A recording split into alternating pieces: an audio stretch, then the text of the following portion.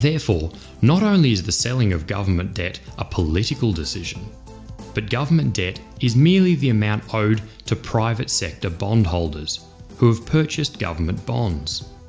Since we know that currency issuing governments can pay any debt owing in their own currency, when these bonds mature, the bondholders' accounts are credited with the original amount plus the interest owed by the government, and this portion of government debt is paid off at no cost to any taxpayer.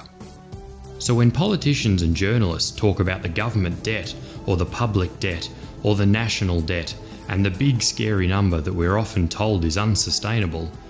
it is important to remember that this outstanding debt is not a debt to our children or our grandchildren.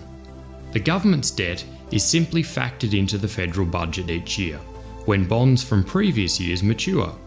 meaning the bondholder has their investment returned to them with interest.